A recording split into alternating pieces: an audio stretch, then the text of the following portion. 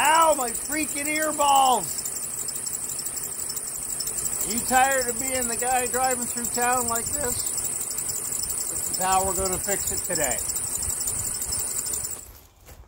Personally, I don't like these serpentine belts. You throw your belt or have a belt problem of any kind and you are stranded.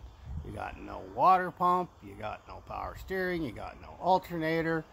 You're done. You're waiting for a tow truck unless you got a spare belt and pulleys and whatever else has gone wrong. In the old days you had your V-belt. You threw one off, you didn't have an alternator, you could still drive because your water pump turned. You throw off the other one, your alternator's working, it still drives, in most cases, the water pump, so you can still go.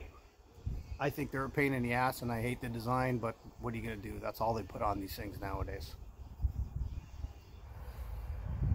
Okay, so here's our culprit right here. This is your belt tensioner. Inside of it is a spring, and the pulley part pushes your belt, in this case this way. You can see right here.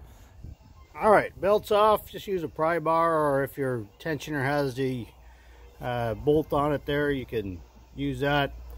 You don't need to take it all the way off, but definitely remember the way it's routed. It'll save you a lot of grief later on. Take a picture. Okay. Power steering comes off next. This bolt here, one underneath, 12 millimeters on this version. Power steering's off and out of the way. I got lucky I didn't have to disconnect the hoses. I was able to just move it out of the way. Tensioner on this model, I got 1, 2, and a third nasty bolt way the hell down in here, which I haven't quite figured out how I'm getting yet. All right, belt tensioner's off. There's no real play in this one, but when you spin it,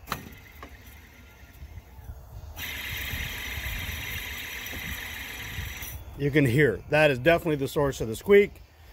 There's our new one. They're identical, so I'm just gonna spray up those threads a little bit. They're a little bit oxidized, and we'll get this sucker put back together. All right, tensioner's on, 3 bolts are tight. Again, that one is a complete pain in the ass to get at because the motor mount's in your way, but with a little tenacity and the right tools, you can get it. All right, power steering's back on, 2 bolts, everything's hooked up and ready to go. All bolts are tight. Time to put your belt back on. Here's a handy little trick so you don't have to buy any special tools, because Lord knows we just love special tools. Okay, unless you're a bear, at 14 mil on there, you're never going to pull it. Okay, you can't get a socket and a bar on it because of where it is with the power steering reservoir and the motor mounts and everything else. You could put a pipe on the end, but it's often difficult because of the size of the wrench. Use another box end on the end of your open end, like so. Force multiplier, one hand.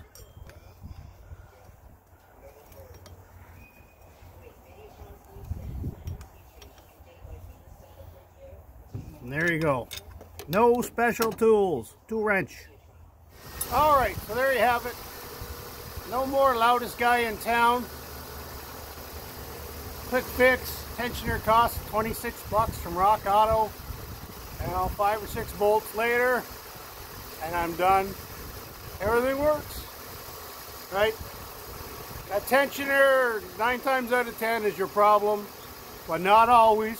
So check your idler pulleys and stuff like I said. And you see there, take your belt off and just spin things and you'll hear it. You'll hear which one is making that god-awful noise. All right, so good luck. Happy quiet motoring.